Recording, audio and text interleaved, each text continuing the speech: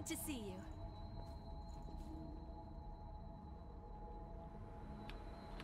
Alright, hello there again everyone. Welcome back to the Road to 100 Stars, where this is episode 30 of Quarantine Day 5,950 million. And so we don't know what day it is, and we don't care because we're here in vain, ready to break the game wide open here with a venomous build. So we're going to be running with EO, I think, in this run-through. She's looking good in white. She's always looking good in white. We have Conviction Spike. That's her communal. Oops, wrong, wrong key. And we're going to be talking Venom. Oh, thanks, EO. We're going to be talking. This is her communal. And they always have some either a shriek like that, or they. Thanks, EO. Or they either have a shriek like that, or they have a line that they say in Japanese. I don't speak Japanese, and probably never will, unfortunately. I do love language, but it's not something I know. If somebody did know those translations, that would be cool to know. So first off tonight, we're going to be talking about regenerations. So you'll notice here that we have 8 regens in our bank, because we're going to be running Regeneration Shift. So let me flip in my notes here. We have some different buffs in the game that allow you some regenerative abilities. That's why we're going to be running EO for this playthrough. We ran Eva last playthrough, and so now we're going to be talking about regeneration here. So you notice we have this gift called Regenerator. We have Regeneration Shift, and we have Improved Regeneration, and we have Augmented Regeneration. These are all the abilities in the game that can improve how much health you get back on a regen. So we'll get blood sacrifice here to get some health down. Let's see if EO will not give us regenerator. So currently we when we are at maximum regens throughout the game, so each blood sacrifice is 620 minus health, and so if we use a regen, that was 1240, and if we use a regen, we'll notice that we have improved regeneration. You'll notice that we get 1050 back, 1050 health back from a regen, just a regular regen. Now, if you use Regenerator, we have to go a little bit more here, and if we use one Regenerator, it does a 15% improvement to our health. Oh, and so there you go. So that was 15% up, and that is, I don't have that value, so 1050 times 1.15 is 1207, and it'll round up to 1208. And it is also multiplicative with all of the other Regenerator abilities. So Regenerator, and then we go back to improved regeneration. This is a 40% multiplicative bonus, so 1050 times 1.4. And Regeneration Shift is an 80% multiplier, so it's a 1.8 times 1050. So we're going to be going with Regeneration Shift because definitively, if you pick out all your multipliers and take that 80% times your 15% times 8 regens, the total amount of health that you get back from these 8 regenerations is more than if you would use improved regeneration with 10 health regens. So if you're looking for maximum regen ability, you definitely want to go with Regeneration Shift, as it will definitely improve your ability. Now this is exactly opposite if you go into someone else's game and you are going to help them. You definitely want to go with Augmented Regeneration. This adds 2 to your total amount, and it doesn't matter, it's not a percentage based, it's a +2, so when you're a guest in someone else's game, you typically spawn in with 5 regens. If you have Augmented Regeneration, you'll spawn in with 7. And if you have Regeneration Shift active, this is a -2. It's not a multiplicative, so it will subtract 2 from your 5 when you spawn in, so you'll have 3, but you'll have improved regeneration amount, but you'll only have 3 regens. So it's smarter in that case, even with the improved, or with Regeneration Shift with that 80% multiplier, you're still going to get more health out of the Augmented Regeneration than out of Regeneration Shift. Now the best way to do it is if you can add all 3 of these, as the -2 here will be offset by the +2 here. So you'll start in with 10 regenerations, and then you'll have the 80% times the 40% times the 15% times EO's multiplicative 15% from Regenerator. And if you had someone else spawn into your game with a 15% Regenerator, that would be 1.8 times 1.4 times 1.15 cubed. So that's 3.83 times multiplier, so a 383% multiplier for your 1050 or whatever scaling you've gotten up to in the game. So you can get up to a maximum when all multipliers are active. You can get up to a maximum of times 1050, so 4024 health on one single regeneration use when all the multiplicative bonuses are active. So that's kind of an interesting way that you'll notice here in all the blood codes. Berserker is one of the highest with 3,458, and Asclepius has a pretty high health bonus here at 4,061, and I just told you we can regenerate 4,024, and so that's with these actives down here to increase your health. So you would, if you had the 2 actives down here, improved regeneration and regeneration shift, you would be able to restore your entire health bar in 1 regen. So that's significant. So keep that in mind as you go through. So if you're having problems with regeneration, this is a great way to improve how much regen life you have. These multipliers are the same in new game, or in regular game and enhanced game, so you can get the same multiplicative bonuses. However, the amount that the regeneration does is not the same. So okay, that was regeneration. Now if we move on to Venom, this is a fairly basic thing, but it's hard to implement. So for Venom in New Game Enhanced, it does a 5% damage of the total health pool of the enemy. So you'll notice here that his health will tick about 125, 150 every second. So this is all the damage over time. The dot on this guy is about 150 or 110. Yeah, it's about 110. So if you take 110 and divide it by 0.05, let's do that. 110 divided by 0.05. This guy has about 2,200 health total. Now in regular game, I noticed I was doing some research there on some people's videos, and that damage over time is reduced to a 0.5%. So it's 10 times multiplier in New Game Enhanced, which is great. So you definitely want to be playing Enhanced if you're playing a damage build with Venom. Now you'll notice he's just taking some health there, and Eo's going to go ahead and kill him. So, and you'll notice here we have Blood-Draining Venom active. Now this is only good if you have low I-Core abilities. This is 3. Slowing Shot is also 3. Venomous Web is 4.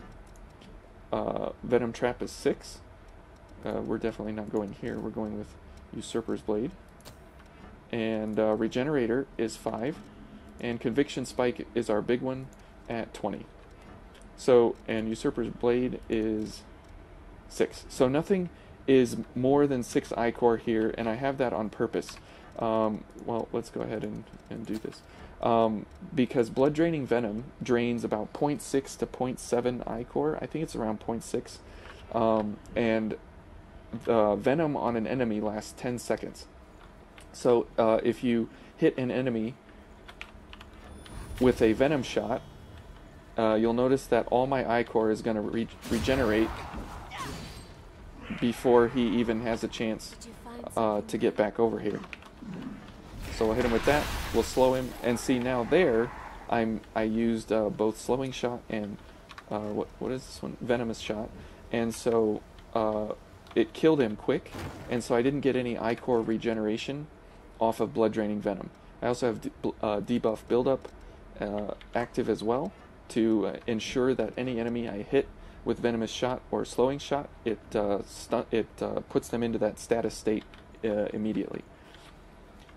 So it's kind of a do that and then run away, and you'll notice that our Ichor is healing or recovering here, and we'll go ahead and let EO finish him off. So that's kind of the problem with this, is that so we'll hit this guy and then we'll run away, and we're draining Ichor, and he's getting damaged over time. So if he takes 5% of his health for 10 seconds, so he takes 50% of his health on one venomous shot. Now that's a pretty good payback for what he offers. So we'll throw a venomous shot over there, or a venomous web, and so he's giving us Ichor back as he gets beat down by EO. Now we're kind of using EO here, so okay, sue me. So we'll do that guy and then make him come forward. Now he's gonna take that dot and he's gonna give us that Ichor back, so we're regenning here.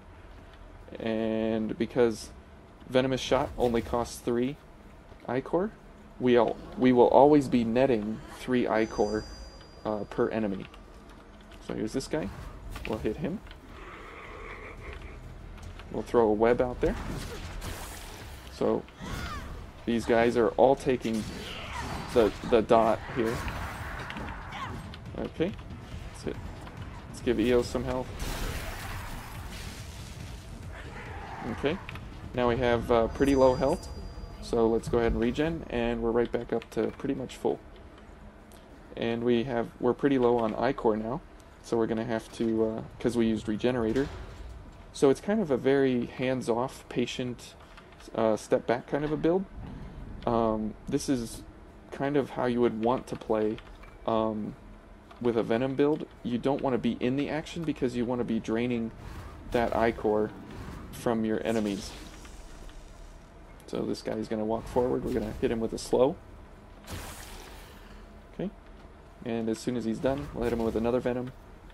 And we'll just keep building that Ichor back. And he's just going to continue to take 5% over time here. And that's that. Okay.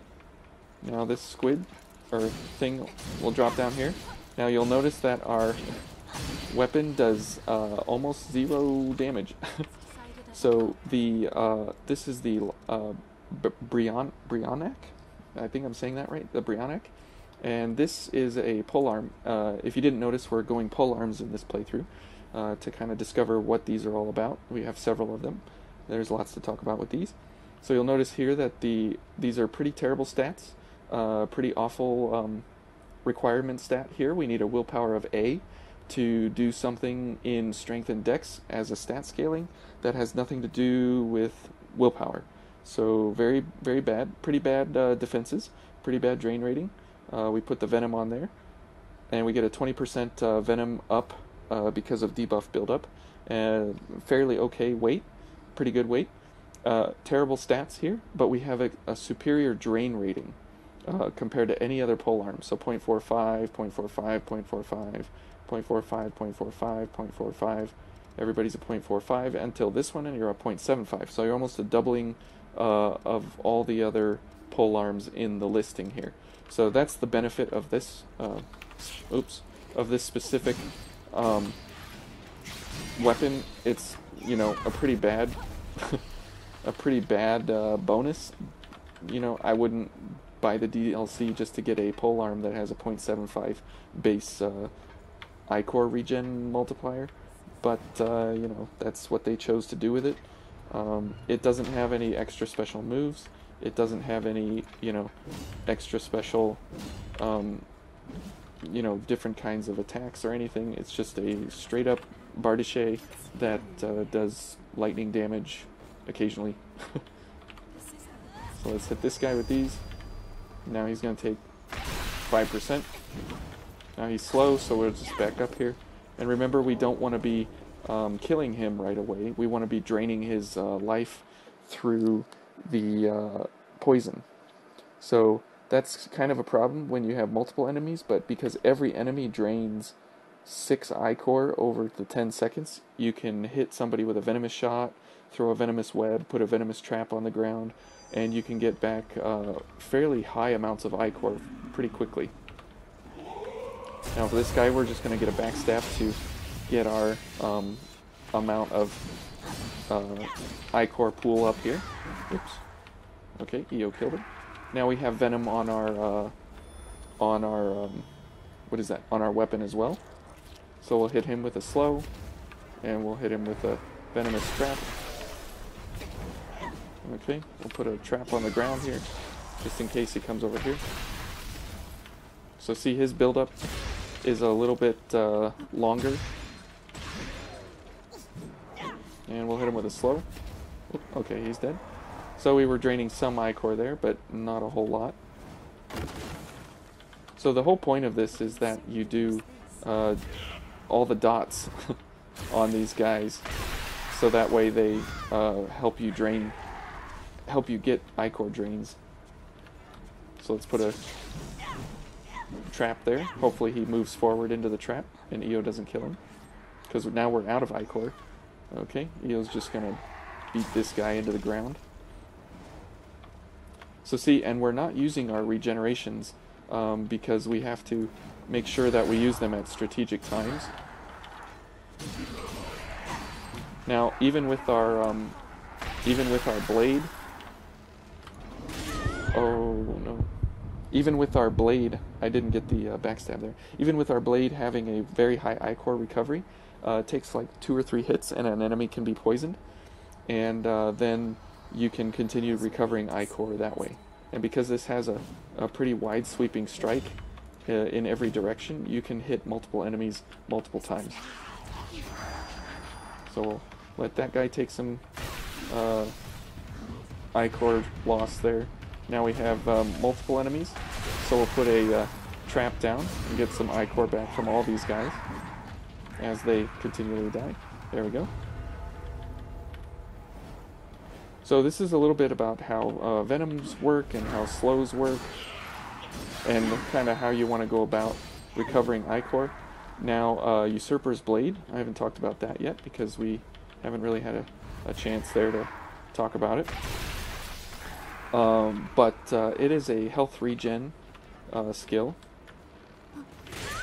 So we'll get hit here, and we'll use Usurper's Blade. You'll notice there we got some health back from Usurper's Blade. So it's not a significant health regeneration tool, but is definitely something that can help in a dangerous situation. Okay. Now if we hit this guy with poison again, since he's blocking, it's a great way to get rid of his block. Get that guy poisoned. Get that guy poisoned. And the regen on ichor has a pretty long distance to continue recovering that ichor. EO's just gonna go ham on these guys. So you don't have to be right on top of somebody, you don't have to be right next to them. You know. Let's hit this guy with a slow. There we go. Now obviously we can't poison the squiddies.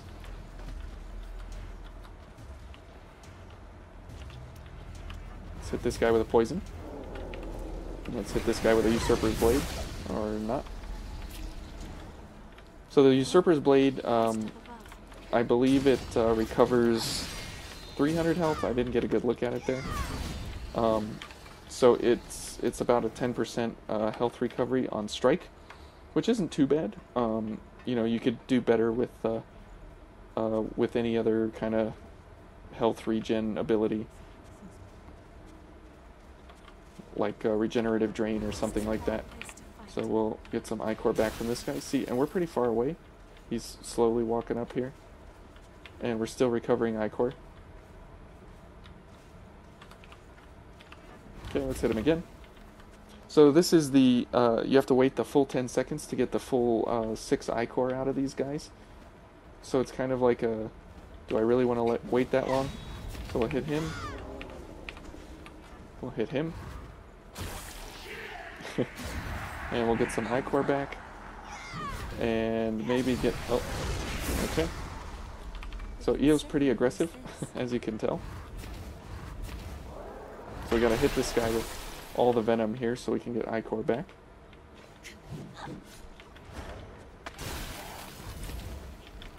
Hit him with the slow. Hit him with a venom.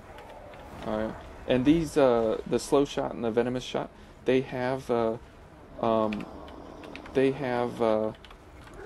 piercing damage on strike. See, there we got 9. Oops.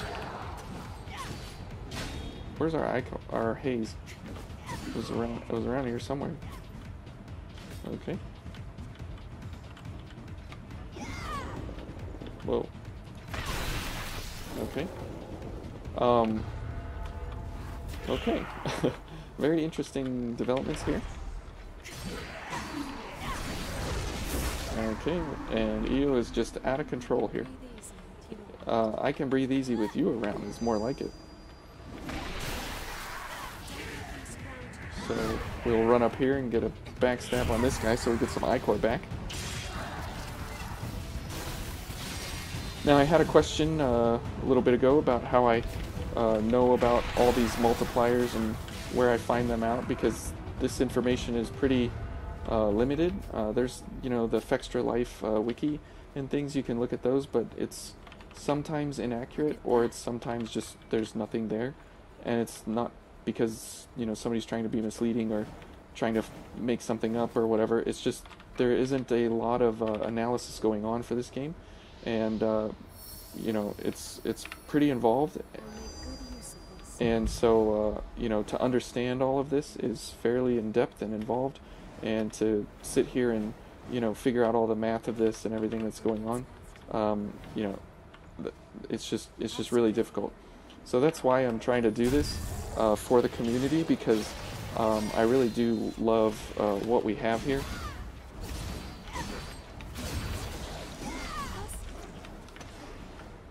Okay, I don't know where that shot went. So okay. So yeah, if you do enjoy what I'm doing here, I'm glad, because, you know, this is something that I really enjoy, is learning the math of all this and how it operates, and, you know, what we can find out along with the rest of the community. So I appreciate it that, you know, people are taking notice. That's really nice. I think the big guy's coming. Yep, there he is. Okay. Let's see if we can get him poisoned. Nope. Okay, we're gonna have to see about getting him poisoned here.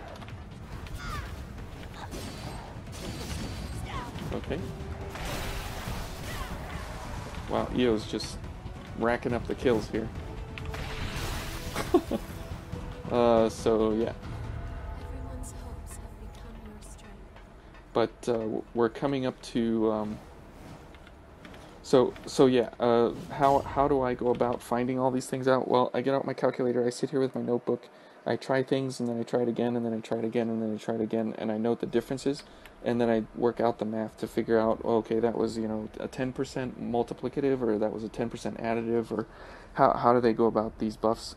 And that's why I enjoy doing this, is because, you know, this needs to be known in the community, and I want people to know this and have access to it. So I hope you do enjoy that. I hope you like what I do here. Yeah, thanks for coming along, and thanks for enjoying it along with me. Now, I haven't used Conviction Spike, but it has one downside that can make people shy away from even ever thinking about using it, and it's the comment here that it says, but reduces drain effectiveness, and I believe it's like a 40% or 30% reduction in how you go about getting ichor recovery. Good, he got poisoned, so he'll take 50% of his health bar now, or Eo will just kill him outright. And we recovered a little bit of ichor there. But when you use Conviction Spike, it's a reduction for it's a reduction for weapon attacks and drain attacks on backstabs. However, it has no effect on Blood-Draining Venom, so you still get the 6 ichor back, but you get the 6 ichor back from the full 10-second Venom duration. However, the fact is that you also get 50% stagger resistance. I was just going to kill this guy before I get my full 6 ichor back. Okay, and this guy creeping in the ceiling here. We'll hit him with those. Okay. Whoa. Let's put a trap down. Okay. Is he poisoned? He is poisoned. That's good. Okay. Now we're focused here. It'd be great if we could get a drain. But there's this, and so we'll use Usurper's Blade and get 350 health back. Now, Usurper's Blade is kind of weird because it has such a long cooldown.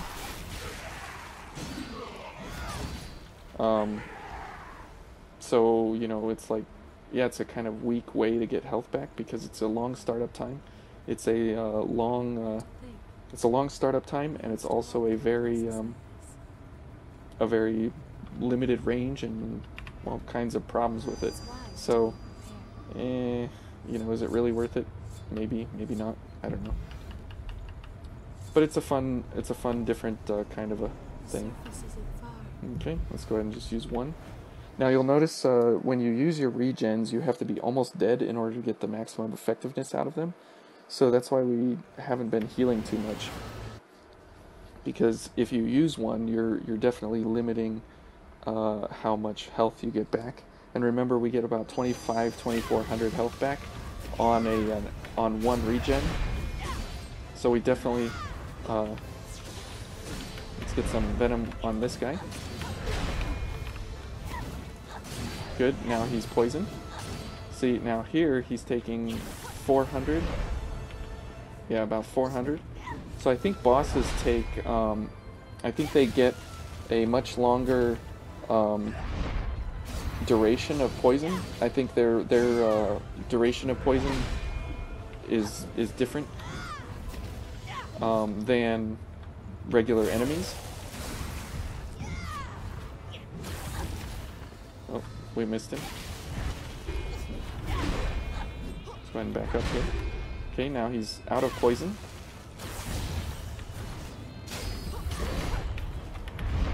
Let's get some poison up on him. Get our ichor back. Maybe we'll get him slow here before the fight's over. Okay. So this is my version of playing a poison. We can switch weapons here to a slow weapon. So he's slowed now. Okay, and there goes Eo to kill him off. So that's a little bit about poison, a little bit about regeneration, a little bit about combining poison and slow.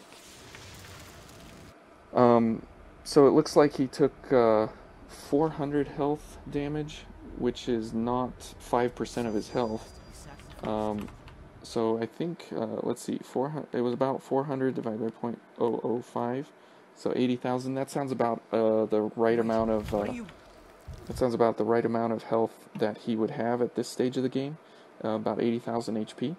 So he takes about 5%. So it is a 5% on regular enemies. I mean, it varies from enemy to enemy, but it looks like bosses have a 10% multiplicative, a 10% reduction modifier. 10 times reduction modifier on poison. So with this guy, it would be something beneficial to have a dark gift that goes along with it. So you're recharging your ichor. Again, something that's like 4, 5, 6 ichor, maybe even 10. So as you recharge that 10 ichor, you hit him with another gift, and then you can continue that. You hit him with another venomous shot or something, and a couple of weapon attacks, get him poisoned, as those seconds tick off, you're getting 0.6 ichor back every second. So you want to make sure that you give yourself ample time to dodge away. That's kind of why we're going with the Bardache here, or the Brionac, so that way we can have quick dodges, and we also have the Assassin's Sickle, which is also a quick weapon. You'll see here Assassin's Sickle and the Brionac, and we're wearing the Ivory Grace Alleviated, so that way we have a really, really low weight class. We could also go for the the Master Spines, and if we alleviate it, since it's also 12, it would be the same weight as the Ivory Grace, but it would also be something that would give us a great mobility factor here as well. The only difference is that it doesn't have any light scaling, but that's okay because we're running dark. Excuse me, and it does have a little bit better defense than the Ivory Grace, but it has a little bit worse dark scaling, a little bit worse drain rating, and a little bit better damage on the backstabs. So we can run that in the next section, and we can see how that goes. For now, we have to just talk to these folks, and then we talk to Louis again, and then he's going to make us rest and sleep. So, you know, the problem with blood-draining, blood-draining venom, is that the fact that you have to make sure that your enemies take the full poison damage over time in order to make it effective and worth its actual 10-second or 20-second or 30-second cooldown, or whatever length of time that enemies take that venom damage. So it's great to know that on a 10-second enemy, you're going to get 6 ichor back, and so if you're using Venomous Shot and it debuffs an enemy to make him poisoned instantly, then over that 10 seconds, you're going to get 6 ichor back. And if it's a 20-second, like it looked like Oliver was like 20 seconds, or maybe 30 seconds, so you're getting about 12 or maybe even 18 ichor back, which is great. Whoops. So let's transform the Master Spine, and let's go for an Alleviated, so we can see that in the next section here. And just to see that here as a preview, so this is kind of what we would be looking at, and we're quick with both halberds. Now, why would I pick these two halberds with these two status effects? Well, the slow, it keeps the enemies from getting to us because they just kind of wander around a little bit, and the venom, obviously, for blood-draining venom. And then also, these are the two lightest polearms that we have. So any other polearm that we would pick is going to put us over into the normal mobility category, which we definitely do not like, being, you know, trying to get away quickly and having the enemy slowed, with also having, you know, some ability to get in and out of battle. So that's kind of how this is going to run. We're going to run polearms for a while here, and we're going to buy ichor from her, and so we'll pick up here next, and we'll pick up all these things here. And so when you see people running a venom build, you definitely don't want to be killing the enemy, which is, you know, completely contrary to, you know, how any of this would be going about, because you don't want to be killing the enemy, because if you kill the enemy, you're short-suiting yourself in a sense that you're not getting the full benefit out of the full duration of the dot that you've applied from the venom. Now, Regeneration Shift can be swapped for, you know, something else. It doesn't have to be this one. I just wanted to talk about regeneration. You could go for Swift Destruction. There's nothing in the game that I've found so far that has to do that can increase your dot damage for the enemies. So the best thing to do would be pick up like Swift Destruction or something, because the impact shot from Venomous Shot, you'll notice here that it's a dark pierce. So that can be increased, but not the dot on the enemy. So they always take 5%, or in the boss's case, you know, they take 0.5%. So I haven't found anything yet that increases that damage over time effect. Going back to Eel. If there is something, I would love to know about it, because as of right now, like I said, there's just nothing there that can increase that, which is really unfortunate. Because if that would increase the damage over time effect, you could just get out of hand crazy, because you would be damaging several enemies, getting them all poisoned. You'd be getting back 0.6 per enemy per second. So if you damage 5 enemies, you're getting 3 I-core back. Is that right? 1, 2, 3, 4, 5. Yeah, 3 I-core back every second. I mean, you could pair that with some really powerful skills.